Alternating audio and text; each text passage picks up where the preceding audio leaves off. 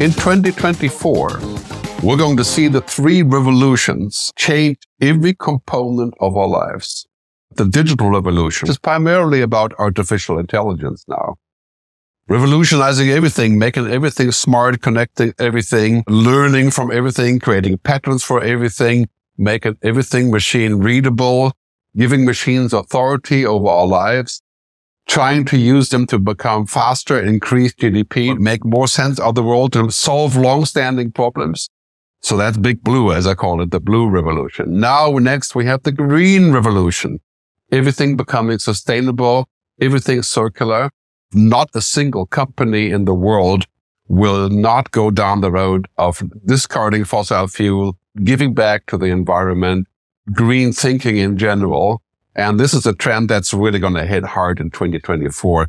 Basically, if you're not on the sustainable green agenda starting this year, you will sooner or later be discarded. People will hate your company and nobody will buy your products. So first the digital revolution and then big green, this green future revolution, which is probably about 100x of the digital revolution, because we're going to change our entire logic, our entire thinking about how we do things in every part of our lives. Manufacturing, production, distribution, transportation.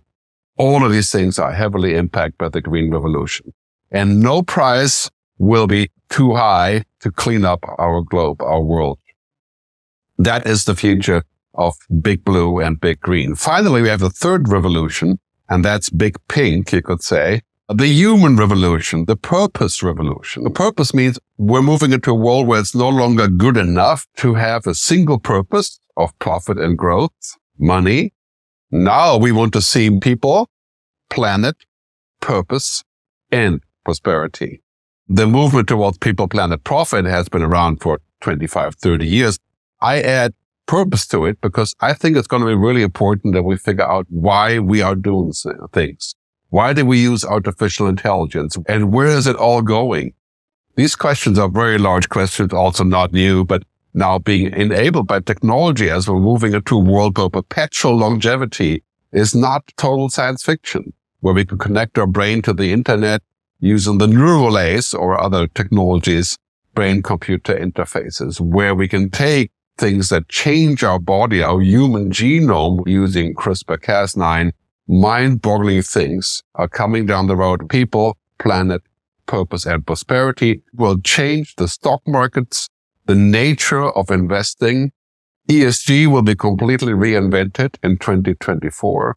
There's just no way that we can keep going with environmental and sustainable investing being a fig leaf. The biggest companies in the world, such as Aramco, the Saudi Arabian oil company, will see 2024 as the last real big banner year of fossil fuel. The end of oil is nearing and has been stipulated in the COP28 agreements in Dubai, at least to some extent. We're going to see that playing out very soon, moving quickly towards the end of the oil, gas, and coal economy. We are going to keep using it for quite some time, but investment and emphasis on more oil will diminish.